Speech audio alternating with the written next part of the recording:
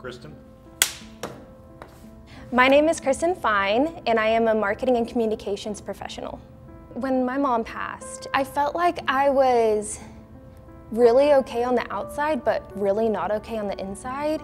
I started having night terrors. I would wake up screaming for my mom, and I just subconsciously started having all of these thoughts and anxiety. I felt like I was unworthy. I felt like, why am I here? Why is she not here?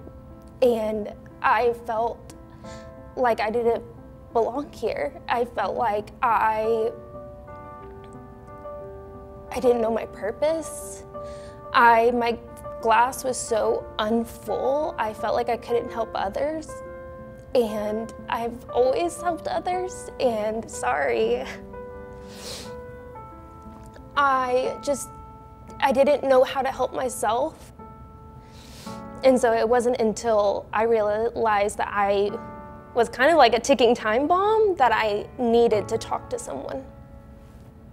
In so many instances, I wanted to call someone and ask for help without having to make an appointment. You want to just be able to talk about it and just let out your feelings, and knowing that all I have to do is pick up my phone to do that, like, honestly brings so much tears to my eyes, because I feel like I would have gotten help a lot sooner if that would have been available.